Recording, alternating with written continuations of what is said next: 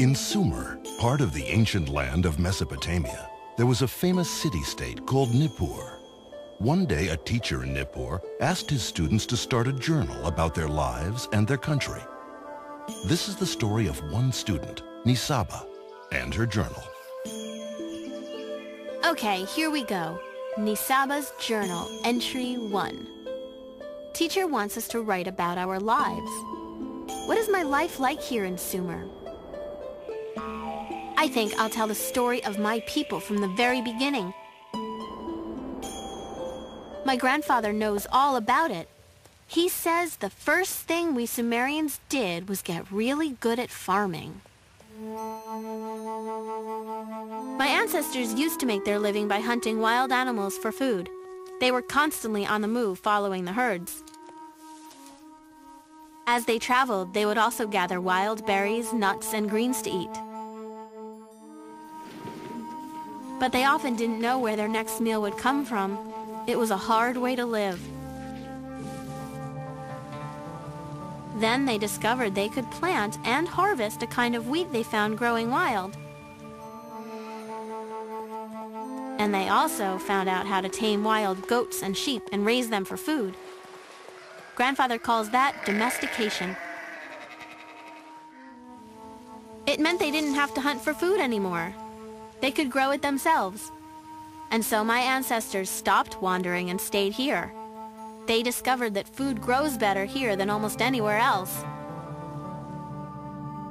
That's because we're in a river valley, right between two rivers, in fact. Mesopotamia actually means land between the rivers. One river is the Tigris, and the other is the Euphrates.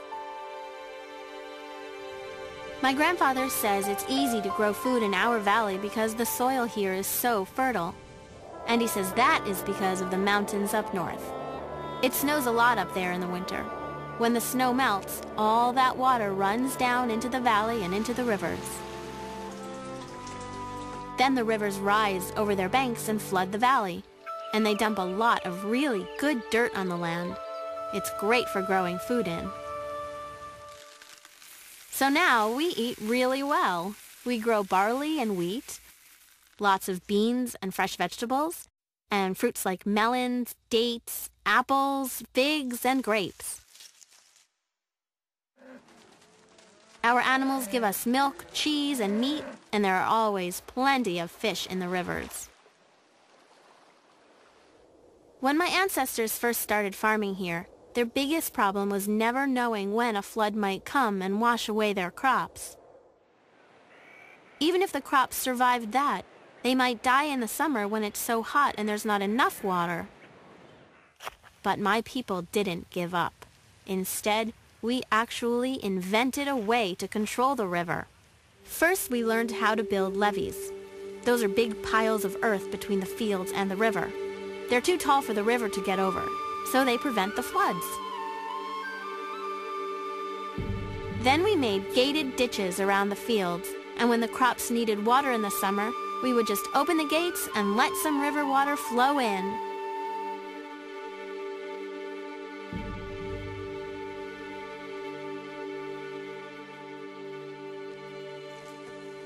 To plant our crops, we use a great tool called a plow. It's a Sumerian invention, and we use an ox to pull the plow, another of our great ideas. Some of our smartest people invented a calendar based on the moon and stars. My grandfather says nobody had ever thought of a way to measure time like that before. It helps us know when the floods will come. In our calendar, each year has 12 months, and each month has 30 days. Each month is represented by one of the constellations in the sky. They're called the zodiac. Our priests watch the zodiac to know which month it is. That way, they know when the floods from the mountains will arrive. We Sumerians also invented writing. My grandfather says that in the old days, nobody knew how to write. Well, if you can't write, how do you keep track of how many animals you sold last month? What are you supposed to do, paint them on cave walls? No, we're much more modern here in Sumer. we figured out how to write on clay tablets. You just take a piece of reed and cut a stylus from it. That's a sort of hard, pointed tool. You press the point into some wet clay, and pretty soon you're writing. Our style of writing is called cuneiform. With writing, you can keep records of everything you do. It's great because then you don't have to remember it all. You also can make things permanent when you write them down. For example, we were the first people to write down our laws. But this is maybe the best thing we invented. The wheel. You'd think somebody back in the old days would have thought of it sooner, but we were the first. Before carts and wheels, we used to just drag things around. That was hard. But like I said, we are very modern here in Sumer.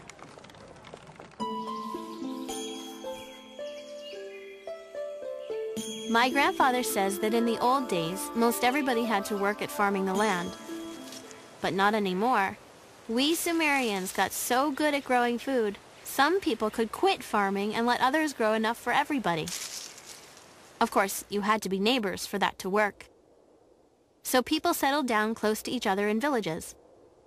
And the villages grew into city-states.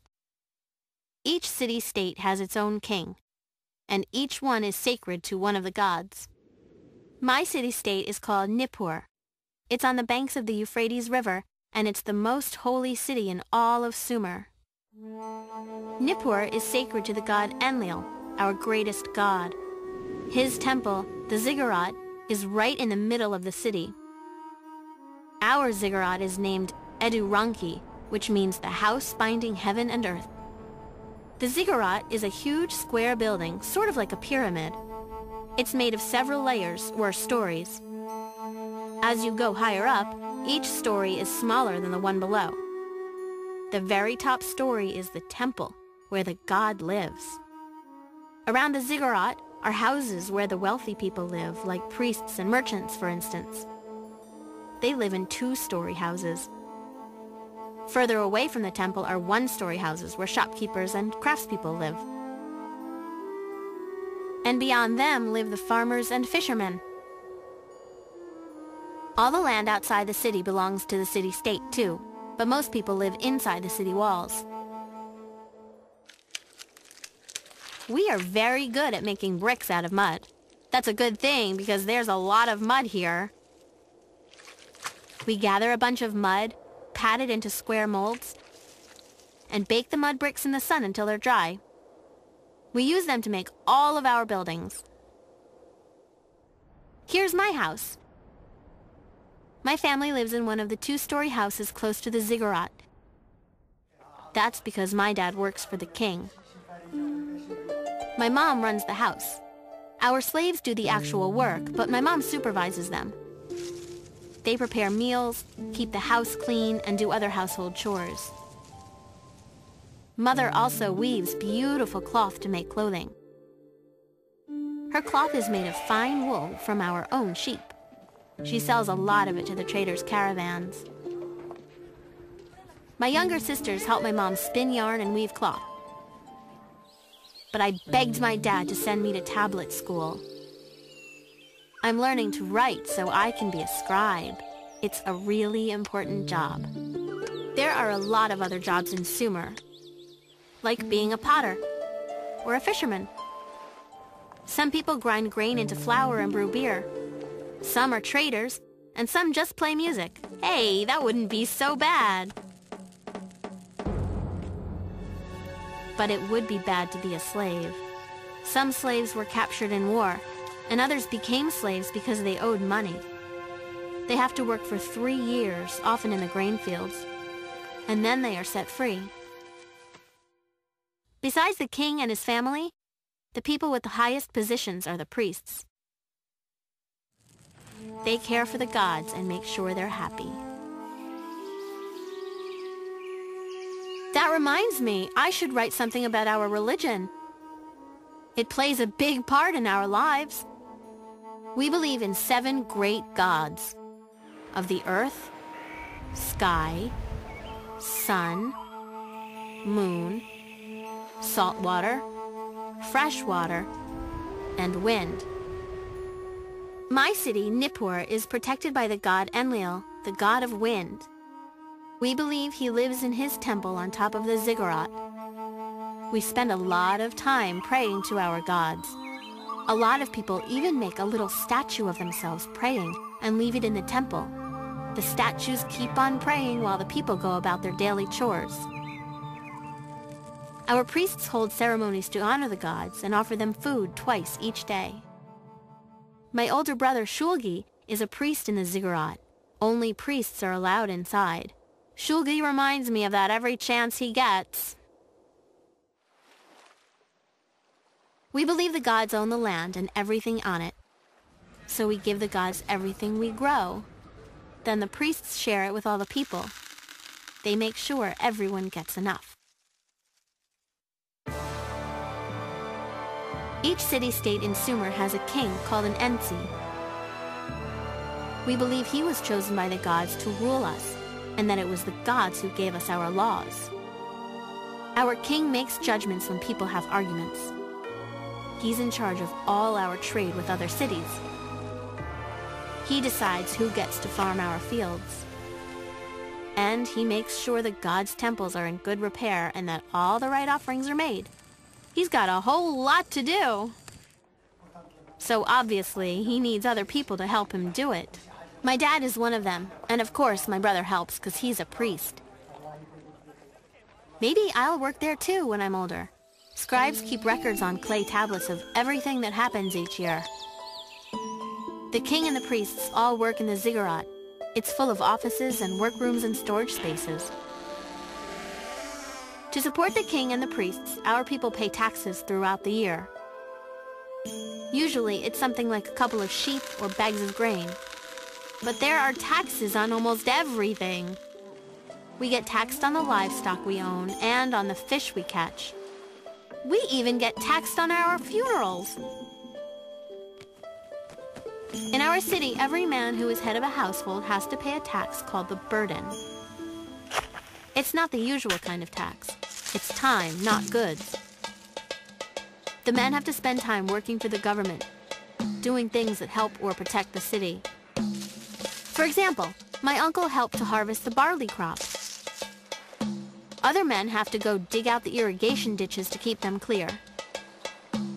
Our neighbor sent one of his slaves to do his work. My dad says you're not supposed to, but people do it if they can afford it. All the taxes go to the king. They pay for our army, which is pretty expensive, and also for repairs and improvements to our city. My grandfather always says, there are priests and there are kings, but the tax man is the one you should be afraid of. Well, that's my journal entry for today. I think it's a pretty good picture of who we Sumerians are and how we live.